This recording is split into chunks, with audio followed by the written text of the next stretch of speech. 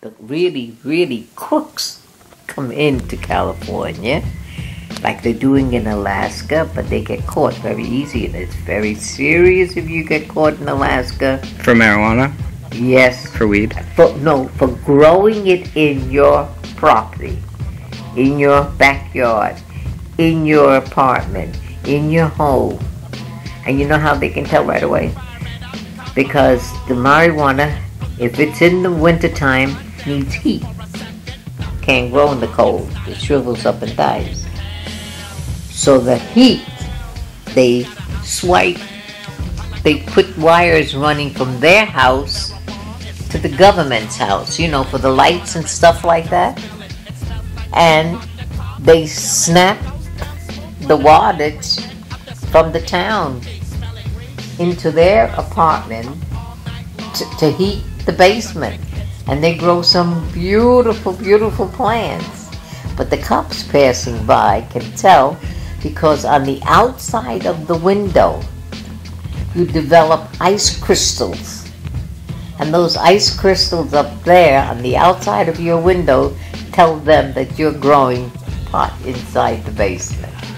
And that's how they discovered a lot of these fellas, which they didn't know about that. Mm-hmm. They saw it, but they didn't know that that's what was causing it. Absolutely, there's a lot of people sick that need it. And what they do is they charge the poor owners who's opened a store where they can fulfill, they buy the marijuana and they weigh it and everything and give it to the person who comes in with a subscription from the doctor stating that this person is really, really ill and it does help to soothe the pain, and he can buy the pound or something. I don't know how they mix it up or something. But I don't see the point of, because I think that's horrible if they take it away from a person that's ill and needs it. They're protesting because they're spending like a lot of money cracking down on like other people that would just, they don't have a medical license but they grow it. Oh, then that's it. But the people that are doing that know that they are breaking the law.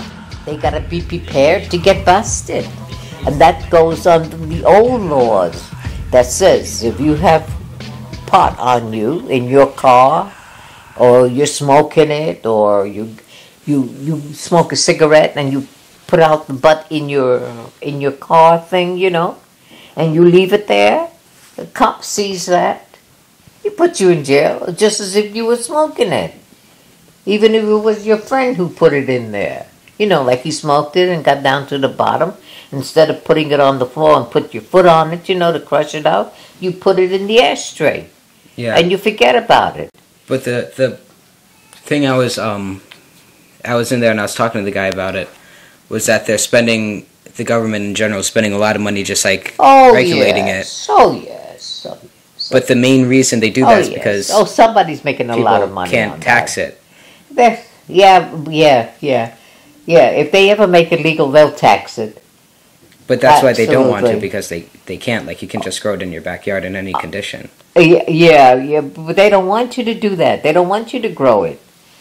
Well, what will probably happen is that you'll have to buy it from a certain place run by the government, so that they can keep track of how much they're selling, you know, for tax purposes and stuff like that. Oh, listen, the government was in charge of selling all that stuff to the Chinese centuries ago, long time ago. They made money off of it, the English. So it's all a matter of how they maneuver it. But California always is ahead on everything. You know, they're always ready to try something. But in Alaska, they are. They're growing it everywhere as they can. But you see, in Alaska, it gets so cold that if they do it in the wintertime, That's how they get caught, from the crystals on the outside of your window. Mm-hmm. And you can smell it too when they're nice and green. There's a beautiful plant.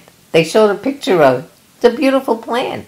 You'd like to have that plant sitting on your table. It's such a beautiful plant, really. It's a lovely plant.